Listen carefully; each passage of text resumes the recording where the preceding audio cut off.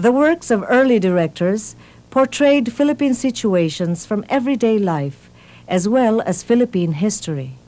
In addition, they were in a language the vast majority in the Philippines could understand.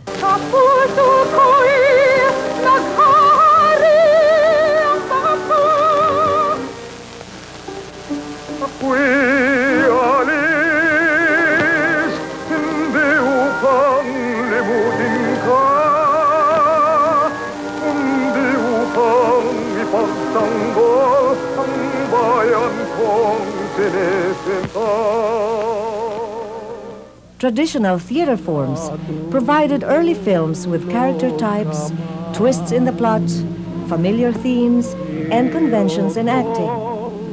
The zarzuela yielded many romantic and comic characters for plots spiced up with songs and happy endings.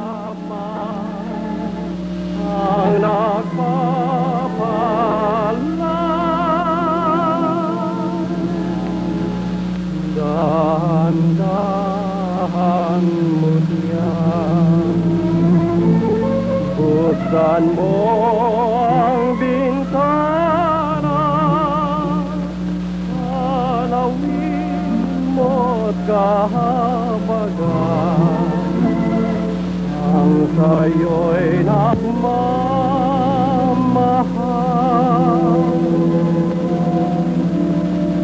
Kung sakali masalan,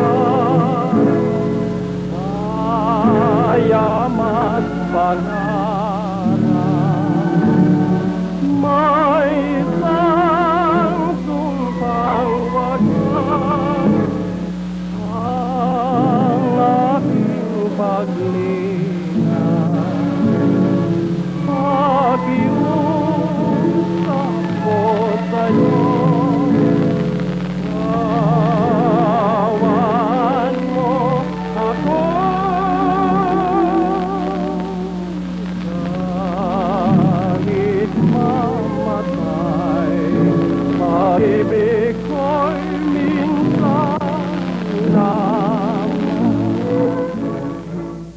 Film melodrama inherited from Sinaculo characters like the Virgin as the all-suffering mother,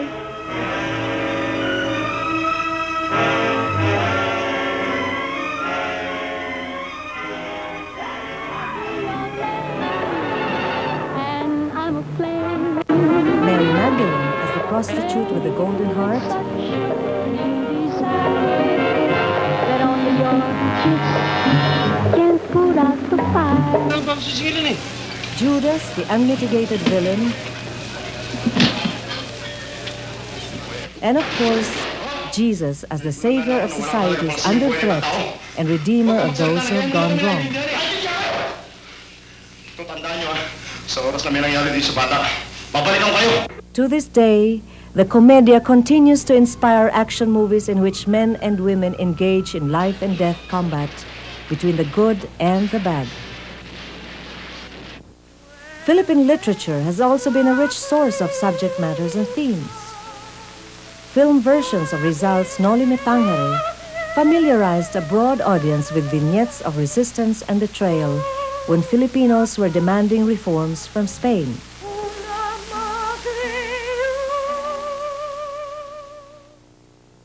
On film, Florante at Laura by Francisco Baltazar made the jealous lover and the ever-faithful lady love popular characters.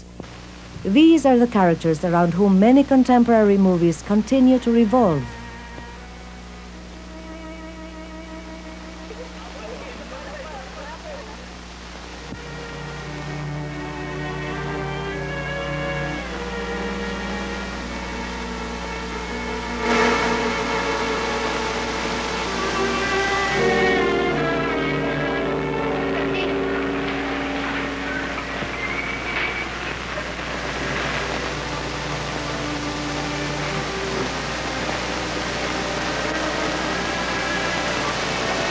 Nananalig ako, ikaw ay magbabalik. Umasa kang daratnan mo rin akong naghihintay. Hanggang sa hindi mo na isusoli sa akin yung kwintas na yan.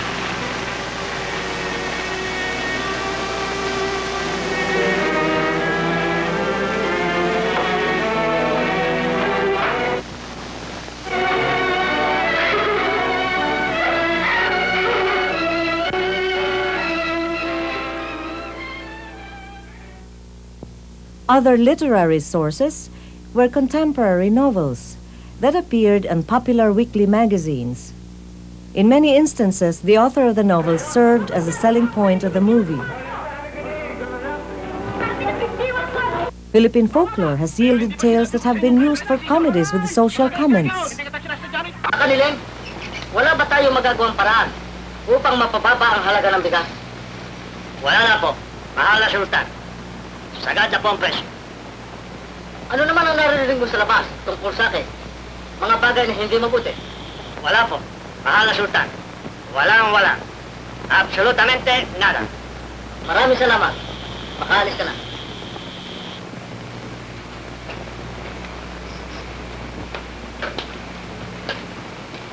Nakita mo na, Juan.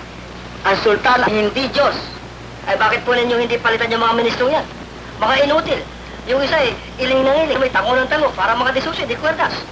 Malaki na itulong sa akin yung mga tao yan noong nakaraang eleksyon. Kaya sila ay hindi ko maaaring basta alisin. Ay kung katulad po naman ito, ang taong bayan ang napiperwisyo. Hindi tuloy nyo nalalaman kung anong talaga nangyayari. Kaya naman ako'y umaasa sa mga taong tapat na katulad mo. Mabuti po kung may mga taong tapat na katulad po, ilan lang kami. In spite of being the underdog to Hollywood, the local film industry survived because the larger portion of the Filipino audience was not equipped to appreciate films in English. Thus, shortly before the outbreak of the Pacific War, no less than 6 active film companies were making movies for that audience. Altogether, the companies were making more than 50 movies annually.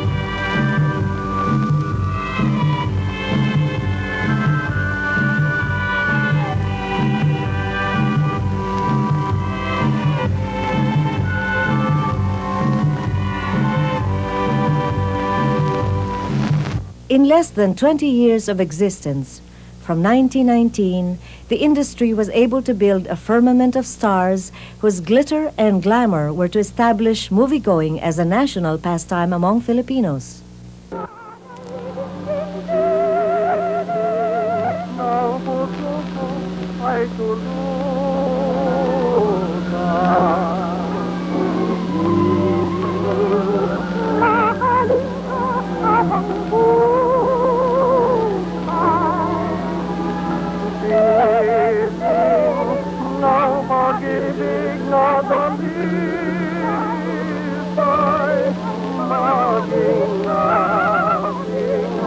Magpakailan